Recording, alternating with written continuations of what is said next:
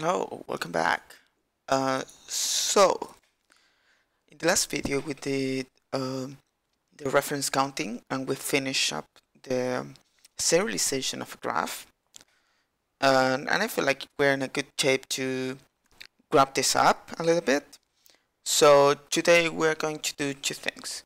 We're going to check coverage, so to make sure that we're testing all our code. We should be close because of the methodology. So test-driven development, it's kind of, test first. So, but there may be something that we're missing, and if there's something easy to fix, we can do it in the video. And then we're going to talk a little bit about packaging and how to distribute a dgpy or a Python module package so other people can install this and use it. Right, so let's start by coverage. Well, if I run the test just to make sure that it's good, we have all tests passing, so that's awesome. And now let's run the test suite but using coverage. I talked about that in a previous video, and I have an alias for it. It's a simple alias, it's nothing fancy, and that runs all the tests and then show me a report, a coverage report. So this is saying all the tests are good, right? 19 tests, and then we have 99% of coverage, and we are missing that line. So let's take a look. 113. Okay, so that's the line.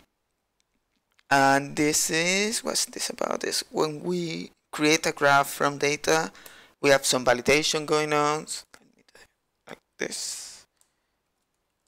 Okay,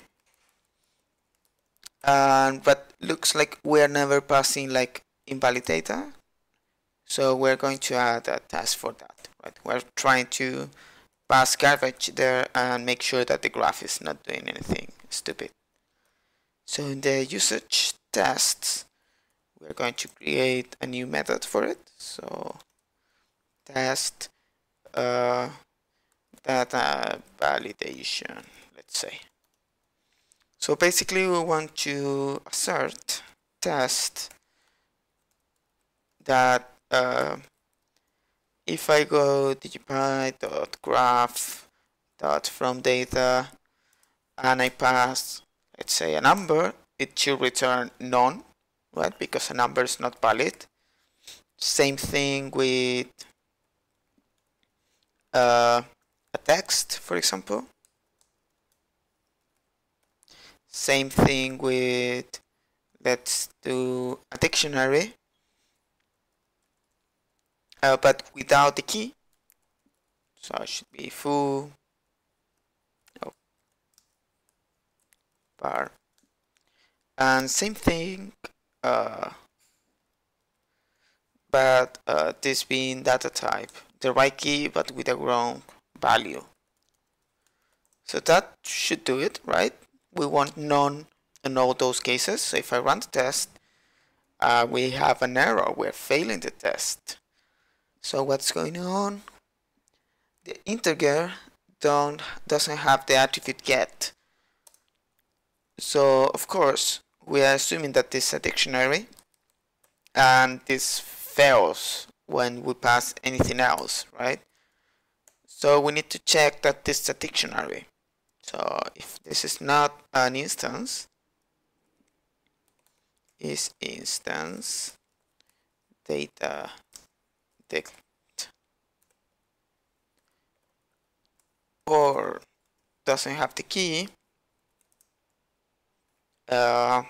we fail, return none. So that's it, that fixes it. Now we can pass any data and it will catch it, so we'll like proper validation.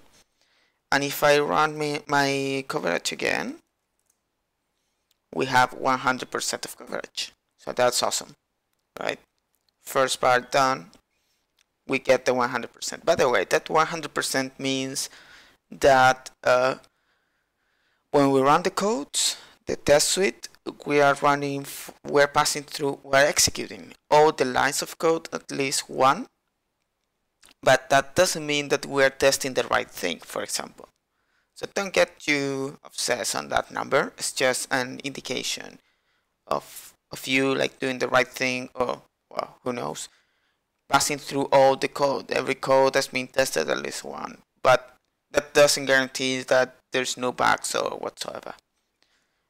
So yeah, that's coverage. I think I will break the video here, and in the next one we're going to talk about packaging, and yeah, and wrap it up. That will be it for dgpy.